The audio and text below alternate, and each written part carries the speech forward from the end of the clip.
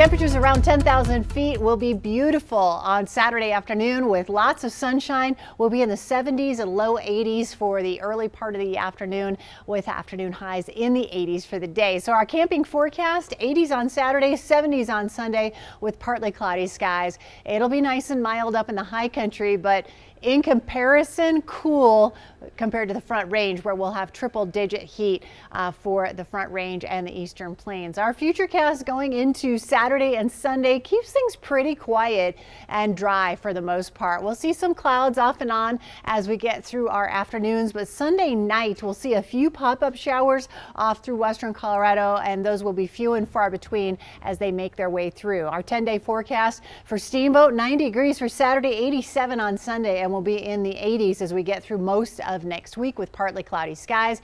In Denver, 100 degrees, sunny and very hot for our Saturday afternoon. It'll even be hot here from Eagle to Steamboat with those highs in the 90s, and then we'll have 80s from Aspen to Gunnison, 70s toward Telluride, and 90s around Cortez and Durango.